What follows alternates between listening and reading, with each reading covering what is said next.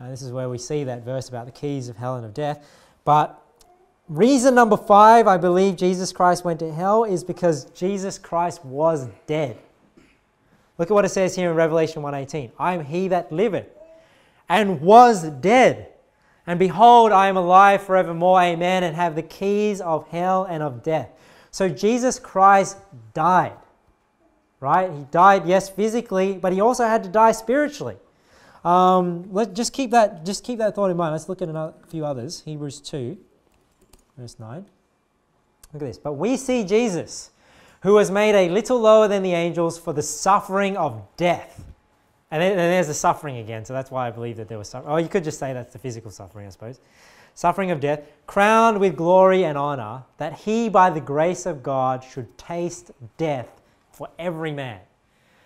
So Revelation 1:18 says that he was dead, now I'm alive forevermore. I have the keys.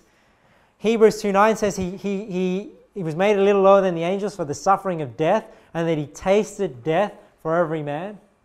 But you might read those two verses and say, well, but Jesus Christ did die, right? The death, the burial, and the resurrection. Let me just show you this verse. John 11:25.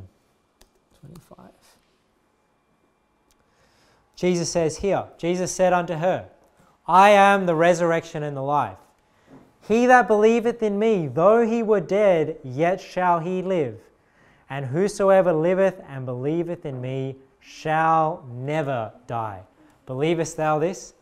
So Jesus Christ is saying here that we read that Jesus Christ was dead. And we read that Jesus Christ tasted death for every man. But then we read here that whoever believes in Jesus Christ, whosoever liveth and believeth in me shall never die. Believest thou this? So you see here that somebody that believes in Jesus Christ never actually dies.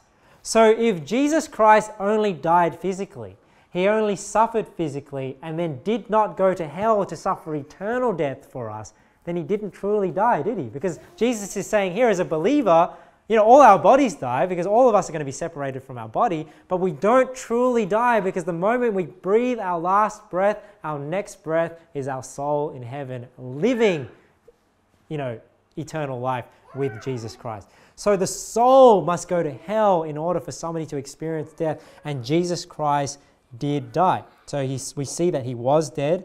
We see that he experienced the suffering death and taste death for every man. And then we read here that you must die spiritually to actually die. And that's why Jesus Christ had to die both physically and spiritually. So Jesus Christ suffered in spiritual death. So that's number 5.